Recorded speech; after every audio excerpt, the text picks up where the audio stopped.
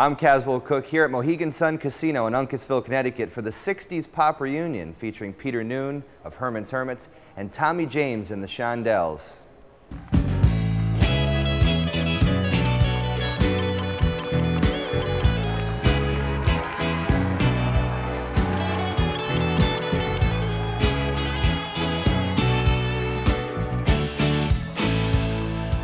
Look over yonder.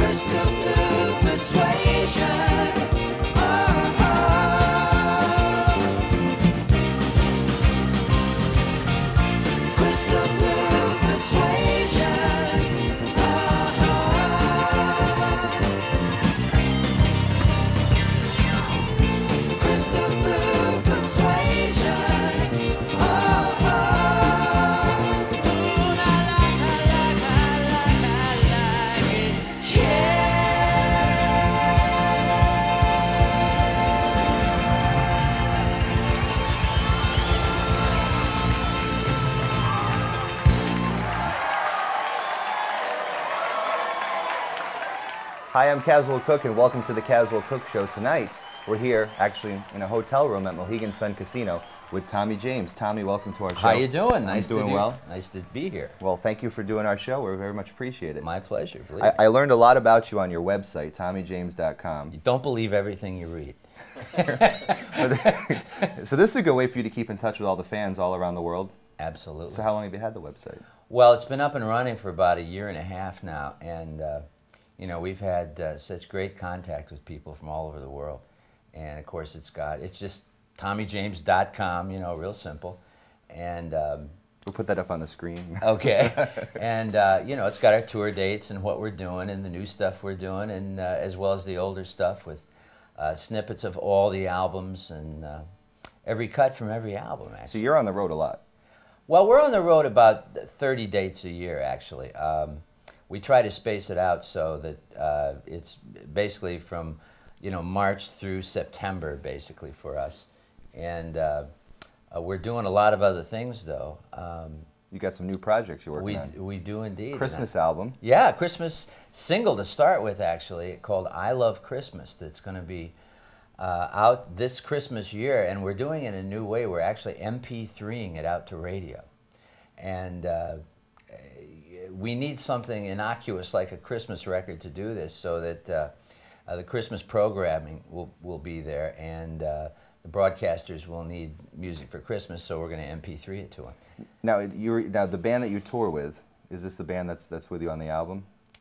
Yes, basically. The fellows that are in the group now have been with me for about 15 years, and they're all real choice players, and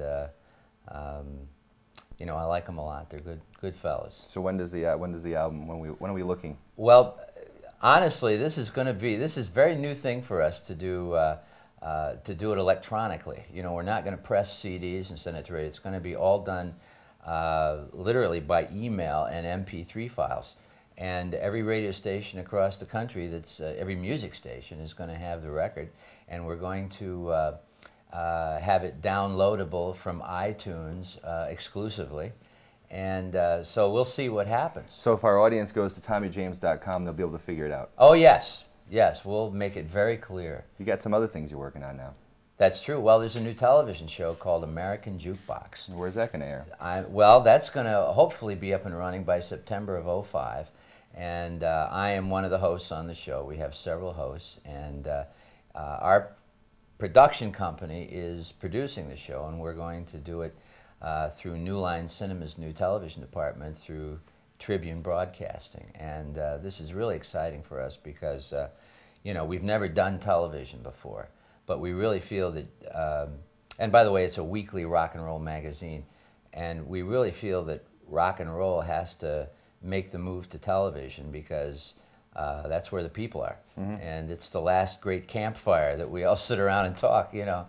And I'm afraid if it doesn't do that, it's going to sort of go the way of vaudeville, and rock and roll could go the way of the big bands. Not if you keep staying out there on tour.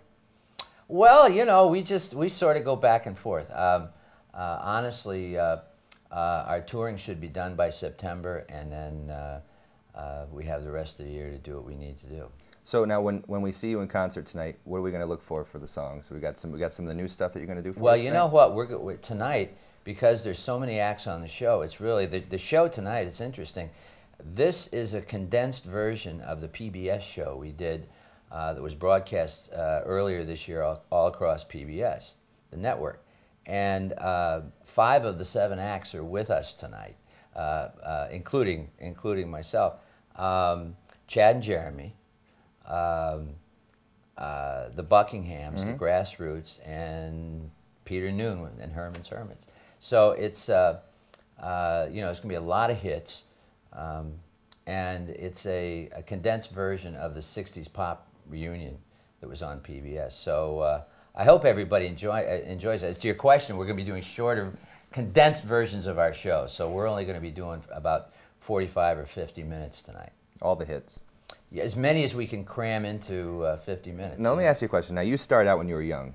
I Yeah. mean, you were a kid when Very you first young. when you first. Near birth. That's right. You were born in '67. That's right. So now, all these years later, you're on the road, and you go out on stage, and I go see people, like last night I saw the Beach Boys, and I'm watching Michael Love, and I talked to him once, and I'm wondering what he's thinking. Aren't you glad they're still working? Oh, absolutely. I love those And guys. Brian Wilson's coming back with the Smile Tour this fall. Is he really? Is that definite? Absolutely, Is yeah. it? Great. And I got to interview Brian once, but when I asked him, I said, Pet Sounds, the greatest album of all time. I said, what was that like? It was a good album. Yeah. That was it. Well, you're lucky he didn't ask you what your name was. That's right. But he's good. But I'm watching these guys on stage, you know. I'm watching Paul McCartney sing Hey Jude, and I'm thinking, okay, they wrote those songs a long time ago. Now, when you're singing a song that you wrote way back in the 60s, and here it is, the year 2004, does it take you back in time? Are you thinking something totally else, something else? But what goes through your mind when you sing My Baby Does the Hanky Panky? Well, let me say this. First of all, well, listen, doing those songs is great because, honestly, you know, rock and roll does keep you young, and it does. And, you know, the fans are so great because, you know, they're the ones that keep the engine going, Yep. you know. And I look out into our concert crowd now, and I see literally 3 generations of fans, and that don't know each other necessarily, but they know the music. And so it's very gratifying, and, you know, I'm really very flattered by it. So when you recorded Hanky Panky, I remember reading this now, you recorded it and it was 2 years until that song became a hit? Yeah, I recorded it in high school. And we did it in my little hometown of Niles, Michigan, at the radio station, literally in the radio studio, WNIL. This was in early 1964. And you were 3. I was 3 and a Right. half. And actually, I was in '64. I was a junior in high school. Graduated in '65, and took my band on the road. Well, the record came out and was #1 in 6 square blocks, and then died in 1964 because we couldn't, you know, we were in between Chicago and Detroit, and Right. we couldn't do either one. So we kind of forgot about the record and went out on the road, and I came back very depressed and out of work in early 1966. What did you get paid for a gig back then?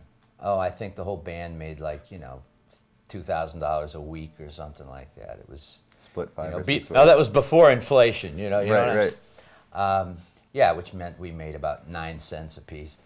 And so I came back and back to my hometown, and we sort of got a local, you know, got work at a local club, and all of a sudden, a week later, my phone rings, and it's a disc jockey from Pittsburgh.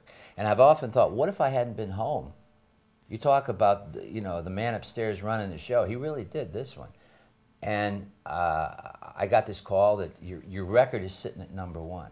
And I remember my life just kind of stopped right there. I said, what do you mean? Well, through a weird sequence of events, one copy of the record ended up in Pittsburgh and on the radio station, and immediately shot. They bootlegged Hanky Panky and sold 80,000 of them in 10 days, and we were sitting at #1. Wow. That's a true story. And, you know, it sounds like a press agent made it up, but it's true. So I went to Pittsburgh. I couldn't put the original band back together. They didn't want to go play Hanky Panky, you know. So I went to Pittsburgh alone and grabbed the first bar band I could find to be the Shondells, and we then went to New York a week later and signed with Roulette Records, and that was the beginning. So it was just totally out of left field. Chris wants to know, our cameraman, our famous cameraman, he wants to know how you got that sound effect in Crimson and Clover. How'd you get your voice to do that?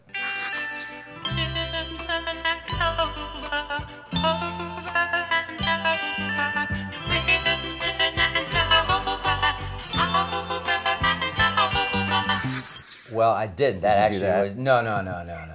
Didn't have a guy shaking me or anything. No, that was just we put the microphones through a guitar amplifier. Actually, I turned on the tremolo and just got it in the sequence or the rhythm of the music, and then mic'd the amplifier and ran it back into the board. So it was really a very simple thing. It was just tremolo from a guitar amp. You've got the real answer here on the That's Caswell the Cooke Show. Now, the one thing that you did, though, is I understand that your manager said you probably shouldn't play that place called Woodstock. Is that true? Yeah, well, it is true. We were actually, but you know, I don't know if I've gotten a lot of mileage out of the story, probably more than if we'd have played. You know, this is the summer of '69, and we were at the a foot of Diamond Head, literally, in Hawaii. We were, in a 22-room villa, Spanish mansion at the foot of Diamond Head. And we were there for 2 weeks, the whole band. You know, we were playing there. And had this 2-week period of time off, and I get this call from New York as my secretary, and she said, listen, there's this gig in upstate New York, this farmers, it's a pig farm. And I said, what? She said, yeah, your agency called and there's some big gig up at a pig farm in upstate New York. I said, wait a minute. You're asking me to leave paradise and fly 6,000 miles to play a pig farm? Well, yeah. I said, well, forget it. So by Thursday of that week, we knew we messed up really bad. We saw the New York freeway shut down, and you know, we knew we'd blown it pretty bad. But hey, what are you gonna do? You've had your songs covered countless times by a million people, but obviously two of the biggest ones were Tiffany and Billy Idol. And the funny story I read about that was that Tiffany was at #1, and then Moni Moni knocked off one of your other songs, knocked off that song. Yeah, it was, well, you know, this is back in '87 where Billy Idol and Tiffany were battling it out for #1 with 2 of our songs. I couldn't believe it. It was, you know, that really had never happened before, and I was really amazed by it. You know, we kept watching the records go up, and they went top 40, top 30, top 20, and finally at #1.